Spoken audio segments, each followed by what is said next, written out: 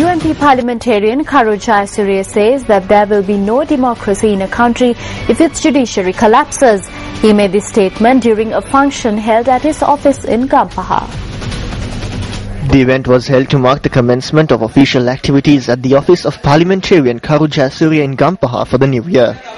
යම් කිසි විදිහක රටක අධිකරණය කඩා වැටුනොත් ඒ රටේ ප්‍රජාතන්ත්‍රවාදයක් නැහැ. There will be no democracy in a country if its judiciary collapses. The country will be headed towards a dictatorship.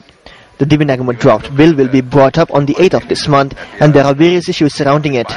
The frightening fact about it is that 90 billion stands to be spent.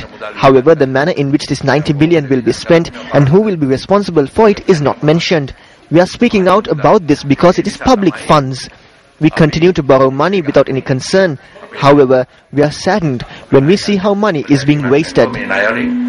දුමුදල් නාස්ති කරන ආකාරය දැක්කම අපිට දුක හිතෙනවා.